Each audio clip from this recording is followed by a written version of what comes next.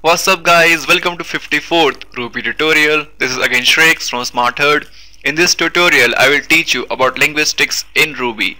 Now, first of all, what is linguistics? It is actually a predefined file which includes the use of English with the help of linguistic file. Now, in this tutorial guys, I won't use this app in a studio.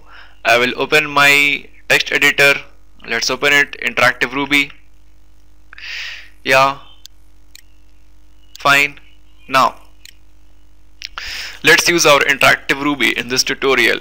Now, to include linguistic file, we have to use our previous syntax, which is require, then write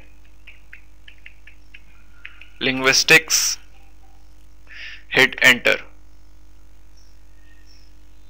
Yeah, it is showing true. Yes, this linguistics file has been included in our program. Now let's write our second line of code. Let's write linguistics, then double colon, use bracket colon en, hit enter. Now this statement actually enables us to use the English language in our program.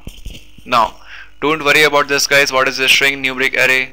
No need to worry about it. Let's move forward. Now, how to use linguistics? What is the syntax? Let's type a number. Let's say 3004.en English.numwords. Now let's hit enter. When we hit enter, it prints 3004 and it is actually the same number, 3004. It is converted into English and that too in numwords, numerical words like this. Now let's use a floating point value. Let's say 1.8.en.numwords. Hit enter.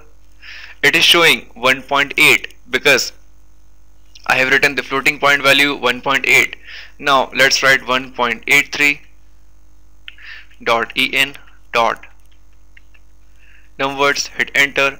It is again showing 1.83 like this. It will just read the number what you have written. Now let's use our, let's say string. Let's say goose.en dot plural, whatever. Let's hit enter. It says geese.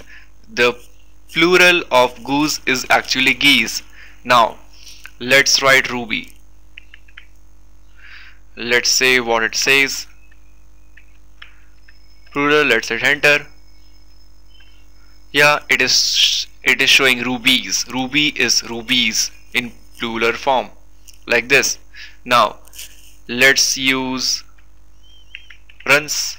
It is a verb dot en dot present underscore participle like this. Let's hit enter. Yeah, in present participle this runs is actually known as running. Now these things are usually helpful when user inputs a data and you want to convert it into a required form. If user by mistakenly enter runs and you need it running, so it will check if it is running or not. If it is not running, then convert that form into this present participle form like this. In this way you can manipulate the data.